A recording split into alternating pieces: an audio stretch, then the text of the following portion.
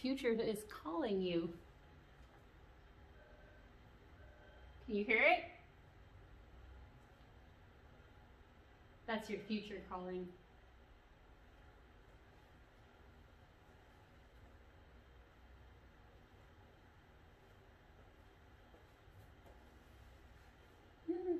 Okay, that was fun.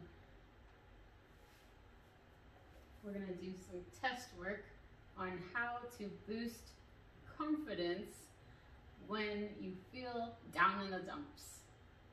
And in the meantime, while I get set up, so let it run. All right, find my confidence, right? We're done with our vocal, do a little bit of light vocal exercise for warm up. And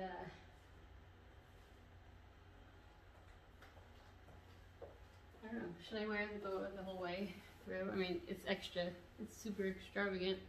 Why not though? I made it. Okay. What am I doing?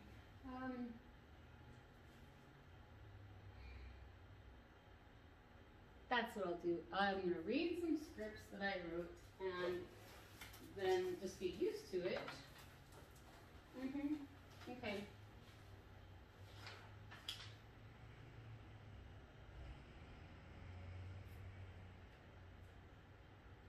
Okay, here we go, here we go. This will be good. Dum, dum, dum, dum. Should I be in a chair? Should I just stand? I'll stand. Fear-based stalling. What are the ways that we all self-destruct? Oh yeah, I'm gonna go there. Number one, self-sabotage. With deer in headlights, faking slow work, like acting like you're doing stuff, but you're not actually getting anything done, or false action, procrastination efforts. So now, instead of faking that you're doing the work, you're doing things to prolong the actual activity of even faking doing the work or really doing it. Ugh, terrible self-sabotage. I am guilty of it. Are you? When was the last time you self-sabotaged in either A or B? Tell me about it. I'd like to know. So, number two, knowing what to do, but not being able to actually do it all the way to completion. Yay, killer, right? How many times have you started a project and you never finished it? And what are your excuses of why you didn't finish it? I don't know. If you sew, there's always the sewing bin of death, projects that go to die. If you write, maybe it's your unfinished book that you started but couldn't figure out the plot or couldn't work out some character storyline. Maybe you're an engineer, maybe you're a creator, you make things, you design how the logistics should go, and it's just not working out, so you toss it. And could it have actually been solved if you worked all the way through the problem that had presented? What made you decide that that problem, that one, at that moment in time, was enough for you to shelve the project? I want to know why. Why? What was it? Tell me more. If that was a project you cared about, if it meant something to you, why did you shelve it? Okay. Number three. Yeah.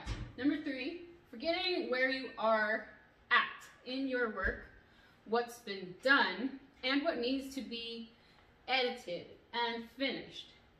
How to get started or restarted. This is equated to me like confusion connected with procrastination and timidity. Being that you starting projects, you're feeling overwhelmed, and you forget what you did.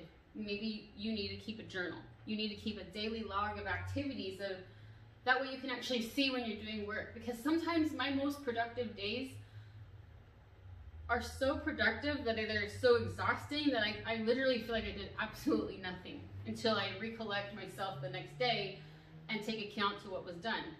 if I can remember. So, likewise, sometimes you feel like you're having a really productive day, but if you kept a journal of your actual activities and what activities that you did, were they actually generating you closer towards your goal, actually getting you some kind of measurable result? What was the incentive and why were you doing it? You know, what actually happened to it? Maybe some of the activities you did didn't actually need to be done and prevented you from doing more important activities. Number 4, how can I stay focused consistently and get things done that matter and finished for once? So kind of like a recap of what we were just talking about, we want to be able to find that ability within ourselves to know what needs to be done, when we need to do it, how to break it down into smaller increments, and what we can do so that when we do have to have a break in our focus, what we could do to maximize our ability to get right back in. So there's methods that you can practice to help you get better at staying focused, but you have to be dedicated to practicing them and believing in learning something that you're not familiar with, and even feeling ridiculed by people who don't understand and don't believe in themselves. So you have to really ask yourself, what do you feel about your circumstance right now, and how bad do you want to create change? And is it that you are creating the change for yourself to better your life, or to like enhance someone else's life that you care about? What's motivating you? So number 5, what can I do to help manage my anxiety and bad habit of self-sabotage, fear-based stalling? What is it that I can do? When you look in the mirror and you look at this person that's looking back at you, that's the only person that's really in your head. There's people that can connect with you. I might know what you're thinking. You might think that someone else knows what you're thinking, but really only you are in your bubble, and only I am in my bubble. And it's here. It stops at the end of my fingertips, and whatever else I let in is what I choose to let in. Or, unbeknownst to me and to many people, what information comes into you not necessarily is what you allow in, but it's what's subtly slipped in without you realizing. And if you don't have your own values and beliefs set right within yourself, your core beliefs, it will be easier for others to influence your outcome with you not even realizing it. And you must realize the amount of patience people have to do such things. So how strong is your patience to create the life that you want? Because other people have more patience than you to get what they want with you as their helper. Let's just say that nicely, okay? So when you look in the mirror, what can I do to help manage my anxiety and bad habit for self-sabotage, my fear-based stalling, my strategy to overcome it so that I put myself back into control, and that I can make sure that when I do feel anxious, because it will happen again, it won't go away, but hopefully it's lessened. It's less often and it's less vicious. And when it does happen, it doesn't make everything fall apart around me. How good would that be? How many situations could you improve personally for yourself, or even to model that behavior so that the people around you who you see are learning bad habits from your behavior, what could they learn to model better habits? How could you save someone else the stress of what you are now seeing and learning to improve not just your life, but the life that you care about for someone else?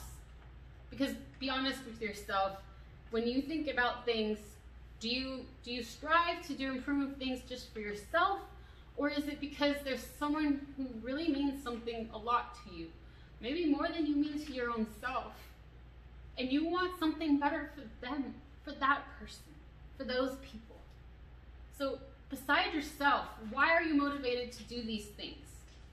And if you can answer these 5 questions, it's really going to help you understand your motivation and quickly check you back in to where you need to stay centered so that you can create the results that you want. It won't be easy. I never said it's going to be easy. No one ever told me it would be easy. It's a bloodbath, the whole way of creating exactly what you want. But it's your knees that you're bleeding. It's your fingernails that are bleeding because you're creating the path that is best for you. And you're the one on that path leading it alone. It's because you have to strive, and that's why it hurts, and that's you're going to bleed your own blood, sweat, and tears. But only if you have that belief within yourself, that passion to know your motivation of why you are doing this when it is so difficult. So if you can track all fear-based stalling thoughts and behaviors and ways that you try to overcome them, and then compare what the actual outcome is, along with how I feel afterwards. Finally, what improvements or notes to reward my noticed improved commitment to my goal, to the ideal personal and professional character. So that's that internal motivation. How will I continue to motivate myself to continue? I need to see small steps moving forward so that I can catapult forward on bigger things, because my confidence is going to grow stacked on the small wins. And the only way I'm going to know I'm winning even the smallest amount is if I track it. And it's tedious, it might be annoying as it is to write down every little thing that you do. Write down the things you don't do. If you vegetate for 2 hours watching TV, you achieved vegetation for 2 hours, mark that down. Bravo, because you didn't do anything. You didn't do nothing, you did something. Hopefully it was educational. I don't know. If it wasn't, how did you feel afterwards? Did you not feel very good about if you were sluggish, if you were lazy? If you feel like for 2 hours watching TV, you lost 2 hours of your life?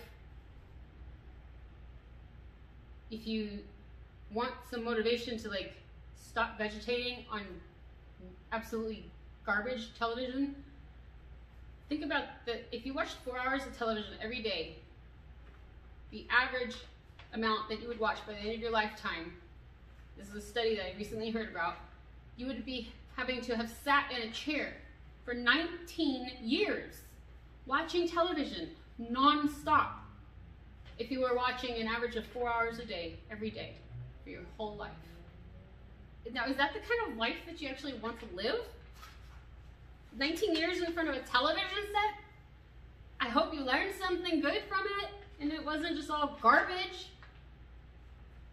So think about, at least if you're writing down in a journal what you've been doing, you can monitor the garbage and begin to filter it out and not feel crazy.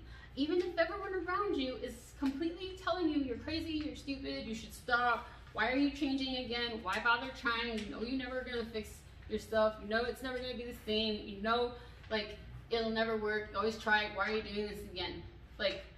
You can monitor your progress, and only you are gonna see that you are climbing up that that hill, and that you are making big jumps slowly over time, using small steps. And only you will see it over time, and it will remind you. So write it down, okay? Watch this again.